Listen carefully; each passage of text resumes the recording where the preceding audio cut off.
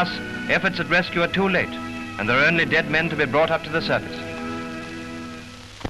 When Field Marshal Sir William Birdwood inspects the Jewish Lads Brigade at Walmer, he says to them, "I realize what it means to be able to uphold law and order. Though an old soldier, I'm certainly not a militarist in the spirit in which we so often hear it used." And isn't this attitude typical of a nation which hates war, but is reluctantly forced to visualize its recurrence? The Lads Brigade is not primarily a military body, but an organization devoted to the health and character of the younger generation. So off uniforms and into the sea, lads.